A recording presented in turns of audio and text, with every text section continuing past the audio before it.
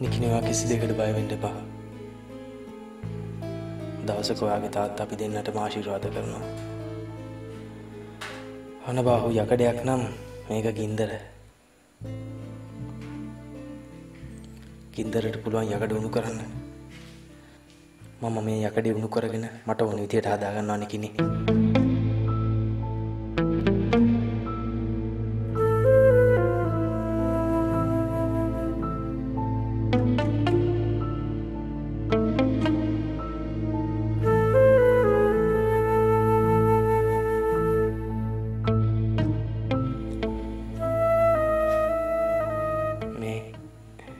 නිකිනි මල්ලන් මේ දැක්කද? නිකිනි කියන්නේ රණබාහුව කියන කෝටිපතියගේ මාන්න බිඳින්න දෙවියෝ දීපු දඬුවමක්.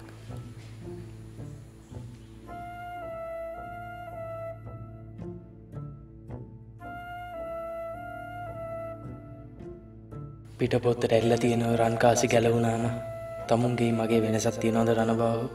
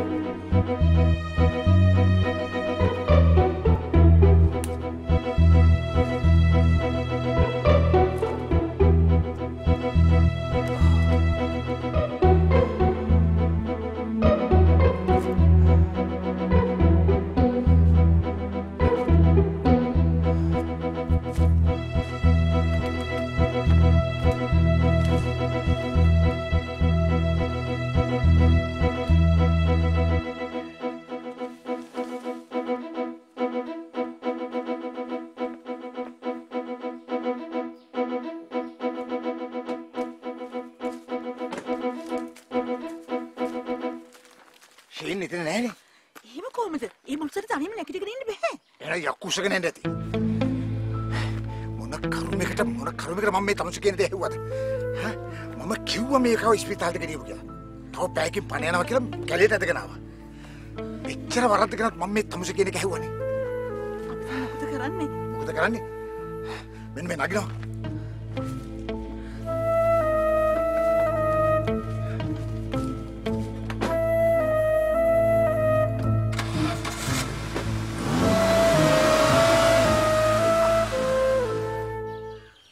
अंकल දැන් තත්ත්වේ නිකි මගේ මූණටම කිව්වා යා මැරි කරන්නේ මේගව මට වෙනාතක් බලා ගන්න කියලා. නිකිට එච්චර හයියක් වෙන්ද අංකල් මගේ මූණට මේ වගේ දෙයක් කතා කරන්නේ. ඒකෙන් තේරෙන්නේ නිකි අංකල්ගේ වචනේ සත පහකට ගණන් ගන්නෑ කියන එක. මට මේ ගමනේ පාඩුවක් විතරක් නෙමෙයි ලැජ්ජාවකුත් තුන. පංචාල ලෑස්තිනා මම හෙටම මේ කටයුත්ත කරනවා. මේකතර වචන දෙකක් නෑ පුතා. තියෙන එක වචනයයි. ඒ වචනේ මගේ. මං හෙට දවස ඇතුළත මේ කසාද රෙජිස්ටර් කරනවා. මේ හොඳයිද? එතකොට පංචාල පුතාට ලැජ්ජාවක්වත් පාඩුවක්වත් වෙන්නේ නෑනේ. එපා අංකල්. ඇයි? නෑ අංකල්. කසාද හෙට වුණත් රෙජිස්ටර් කරන්න පුළුවන්. ඒත් මම කතා කරන්න නිකීගේ කැමැත්ත ගැන. අංකල්ට තියෙන බයට නිකී අකමැත්තෙන් හරි මාව මැරි කරයි. හෙත් මට ඕනේ ඒක නෙමෙයි. නිකී කැමති මේකට. මාව මැරි කරයි කියලා ඒ කැමැත්ත වෙනසක් වෙන එකක් නෑ අංකල්. පංචාල කියන්නේ නිකිනිව මගේ ගෙදර වැඩකාරකෙක් කොල්ලට බඳලා දෙන්න කියලාද? ඒකද වෙන්න ඕනේ. නෑ අංකල්. මම කියපු දේ අංකල්ට තේරුනේ නෑ. පංචාල මේ රණබාහු කියන්නේ කෙලින් කතා කරන කෙලින් වැඩ කරන මිනිහෙක්. මගේ ළඟ වචන දෙකක් නෑ. අංකල් නිකිනගේ ප්‍රශ්නයක් නෙමෙයි මෙතන තියෙන්නේ. මේක නිකිනිගෙන් ඈත් වෙනවා නම් පංචාල පුතා නිකිනිව මැරි කරනවද? මට අනම්මනක් නැතුව කෙලින් උත්තරයක් දෙන්න. මම නිකිනව මැරි කරනවා. හැබැයි අංකල් එයාම ඇවිල්ලා කියන්න ඕනි. එයා මේකව අතාරිනවයි කියලා. හරි. ඒක ඒ විදිහටම වෙයි. පංචාල පුතා මට දවස් දෙකක් කල් දෙන්න. නිකිනි පුතා ළඟටම ඇවිල්ලා ඔය වචන දෙක තුන කියයි. පුතා කහ මී අඹ වුණත් අත්තක් ඔළුවට කඩාපාත් වෙන්න ළඟ නම් අපි අත්ත කපලා දාන්න ඕනේ. අත්ත කැපුවයි කියලා ගහ මෙරෙන්නේ.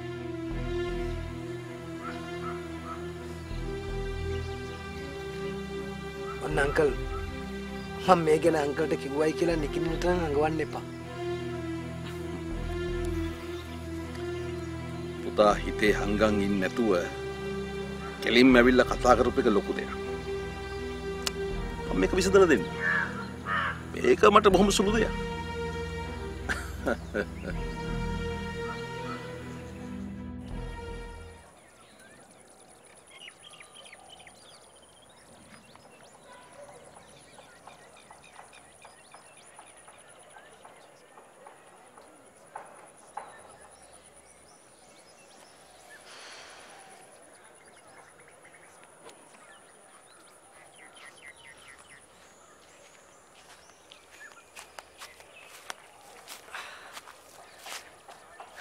දැන් මං එනකොට කල්නගේ වාහනේ මූණ ඉස්සරහටම හම්බුණා.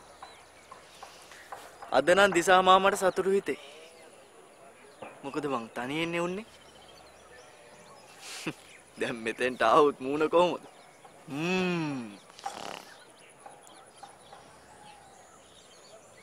ගංගුලි මොකද මේ? තරහ වෙලා? පරක්කුණ හේතුව එයා දන්නවනේ ගංගුලි. ලොකු හම්දුරු ටිකක් මාත් එක්ක කතා කර වුණා. ඒකයි පරක්කුනේ.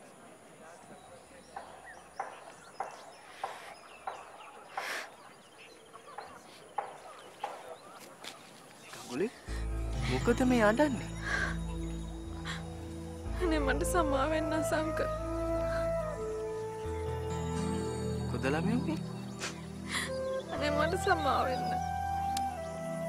ගංගුලි වැරද්දක් කරලා නැතුව ඇයි සමාව ඉල්ලන්නේ?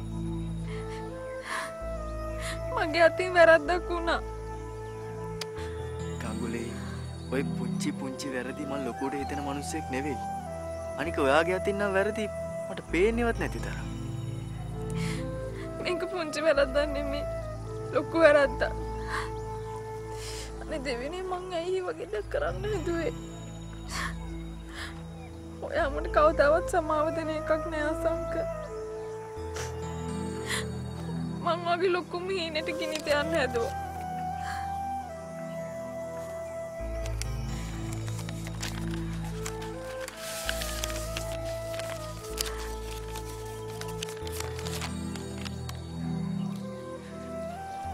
මගේ ස්කෝලර්ෂිප් එක මං ඔක පියන්ගෙන් ඉල්ලගත්තා. ඇයි ගංගුලි ඔයා මට බය හිතුණා සංක. මං ඔක පුච්චන්න ගියා.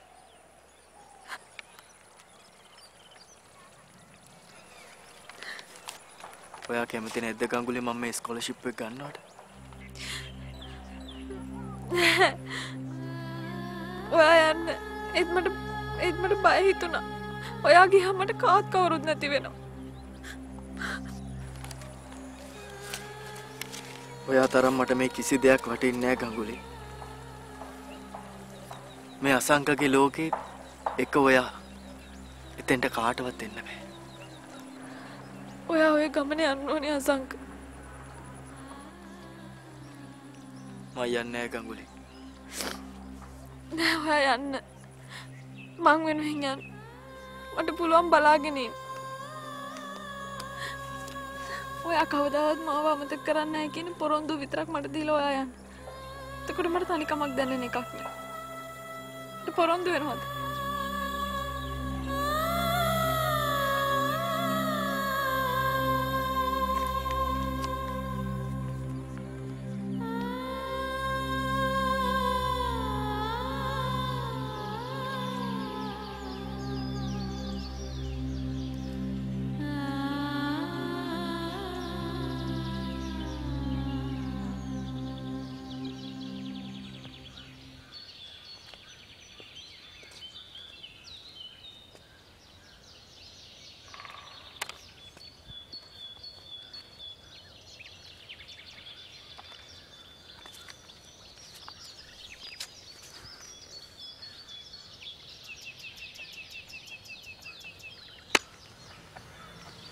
කූඩැල්ලා මෙට්ටේ තියන්න බෑනේ. ඒක කූඩැල්ලගේ වැරද්ද නෙවෙයි.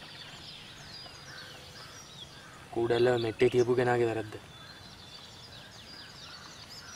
කූඩැල්ල දන්නව කොහෙද ඉන්න ඕනි කියලා. මට තමුන් එක වාද කරලා දිනන්න බෑ පොඩි. හැබැයි මම දැනගත්ත තමුන් කූඩැල්ලෙක් විත්තිය. ආපහු මම තමුන් උස්සලා මෙට්ටෙන් නම් තියන්නේ. මං ආයෙ වෙන කාරණාවක් ගැන ඔබත් එක්ක කතා කරන්න.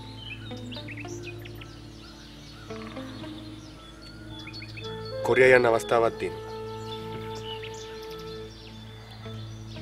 දැන් ගමෙන් පන්නන්න බැරි තැන රටෙන් පන්නන්න දදන්නේ.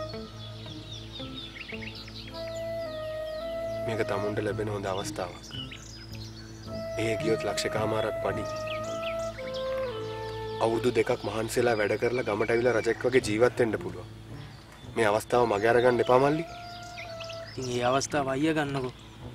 පොඩි මට ජීවත් වෙන්න රස්සාවක් තියෙනවා. ඉතින් අයිය මාත් රස්සාවක් හොයාගන්න.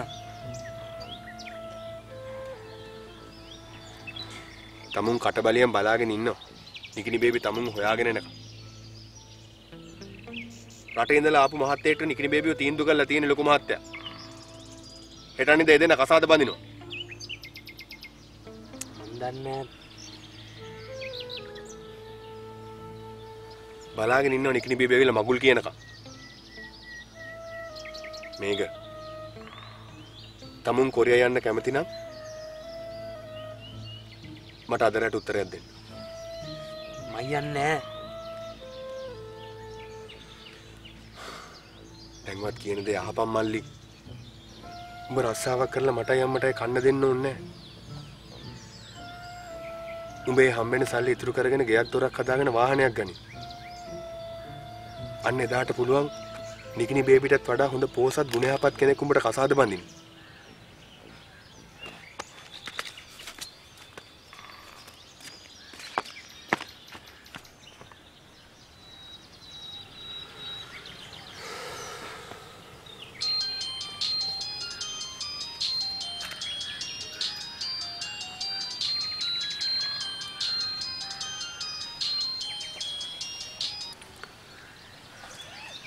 ලොකු මහත්තයා මම මේ දැන් පොඩිත් එක්ක ඒ කාරණාව ගැන කතා කර හිටියේ ලොකු මහත්තයා.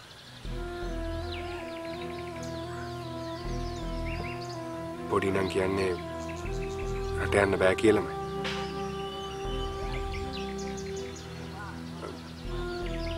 හොඳයි ලොකු මහත්තයා. හොඳයි. මං කොහොම හරි උත්සාහ කරන්නම් මිනිහාගේ වචන වෙනස් කරගන්න. හොඳයි ලොකු මහත්තයා.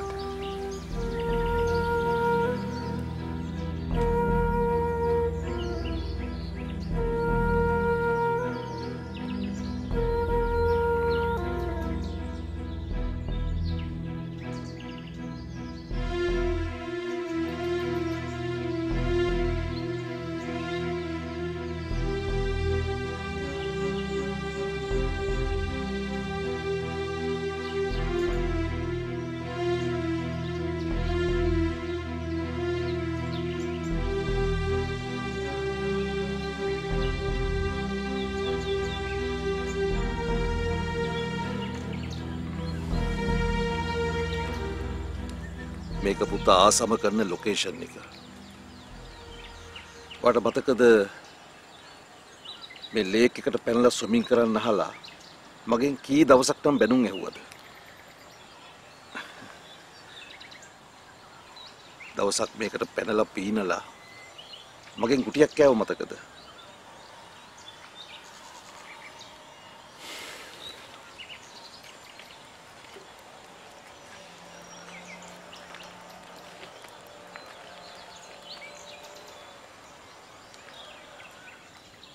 නැගිටින්න පුතා. මගේ මීට පස්සේ ඔයාට කිසිම දෙයකට කිසිම තහනමක් නැහැ.